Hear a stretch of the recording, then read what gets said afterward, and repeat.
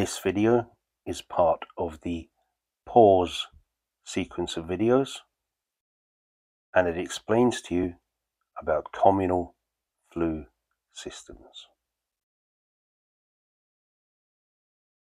Communal flue systems allow more than one appliance per floor to be fitted to a common flue. These are used in high-rise flats. They may be used with condensing and non-condensing appliances. These systems are not to be used purely for the collection of condensate from a boiler. Only normal operational residual concentrate, that's the water that comes out of a condensing boiler or from a hot and a cold flue, should be drained by a collector at the base, at the bottom of the communal flue system. Systems can be balanced, also known as concentric. That's where you've got one flue inside another flue, where the outer flue brings the air in and the inner flue ejects the products of combustion. Or there can be twin pipe, where you've got one pipe for fresh air and the other pipe getting rid of the products of combustion. There are three main types of communal flue systems: naturally ventilated, fan assisted, or fan assisted on the exhaust only. The way you identify whether a system is fan assisted or naturally ventilated is that you remove the bottom inspection cover. If the bottom of the inner exhaust is open with nothing on it, then it will be a naturally ventilated system. If it's sealed via a waste trap, I'll show you one of them later on, then it will be a fan assisted communal flue system. So here we'll have a bit of a closer look at one. This is a concentric or a balanced flue system, because you've got one flue that both brings in the air and gets rid of the products of combustion, which in this picture is called smoke, but it's actually products of combustion.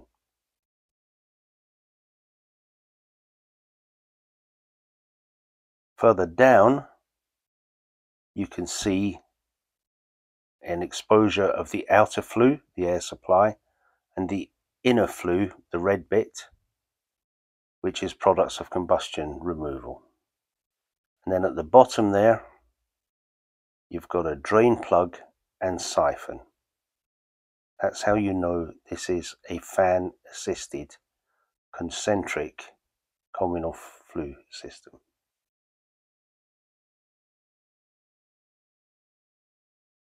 So familiarize yourself with this picture, because this is important. Fan assisted CFSs provide combustion air to and combustion product removal via a concentric duct system under fan assisted positive pressure. There's a fan in there that drives the products of combustion out and sucks the fresh air in.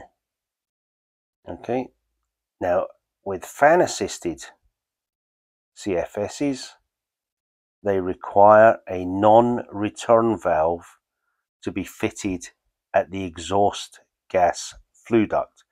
Non-return valve sounds very complicated. In reality, it's simply a ball that, if it feels back pressure, will suck up and block off the flue. It's as simple as that. So you take the bottom off and you look in it, and if it looks like any of these three pictures, then it's a fan assisted CFS.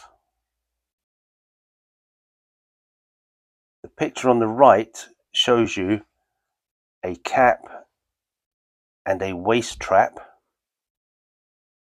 letting you know that this is a fan assisted positive pressure system.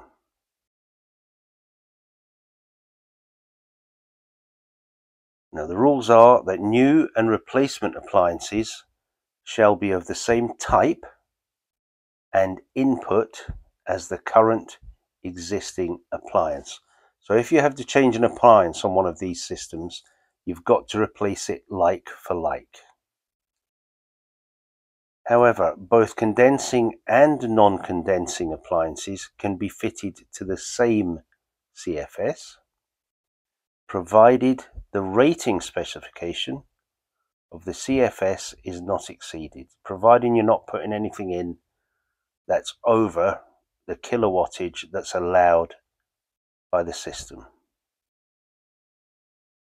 And then there's a list below that of the different flue types, the C42 and the C82, all the little flue types that you can actually replace any appliances with. Here's a list of communal flue systems. Fan assisted. You've got shunt ducts, SE ducts and U ducts you should already know about. These are taught to you on your course.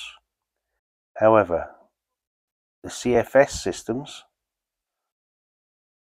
naturally ventilated, fan assisted, exhaust only, naturally ventilated, and exhaust only, fan assisted. These are all the classifications for the fluing that you would require if you were fitting or working on them. You would go and look at the classification and it will tell you what's required. All CFSs must be labelled near to the base where an engineer can find the label, and it must show the following information: that the duct supplies air to the building's gas appliances and their fluing systems in accordance with British standards, and that it must not be blocked or restricted under any circumstances. That the air supply and exhaust gas removal, the products of combustion, is all via a roof terminal, and this must not be blocked, modified, or interfered with in any way. So you can't interfere with the bottom or the top of these CFSs. Then it says to you that for more information, you refer to whoever's responsible for the building. It tells you that non-condensing and condensing type C appliances can be fitted to this shared flue system. It will give you the supplier's identification reference, so you can contact the supplier if you need parts or if you've got a query. And then it will tell you the CFS type, whether it's fan assisted, natural ventilated, or fan assisted on the exhaust only. And here's a couple of pictures of what terminals look like. These are actual photographs from the roofs of sets of flats. And the instructions say that you can either make them yourself, they can be manufactured, but you've got to follow all the rules, or they can be prefabricated. I don't think there's many people out there making their own CFS terminals. You would generally buy them from a supplier. Okay, that's all you need to know for your PAWS about communal flue systems.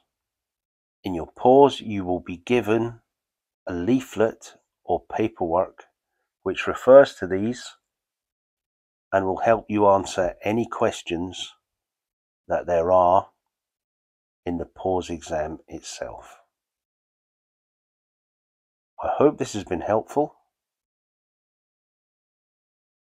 If you have found it helpful, please leave a like, subscribe if you haven't already, and if you want to make a comment or you want anything solved for you, if you've got a problem and you need a video, just let me know in the comments and I'll get one made. Hope to see you soon.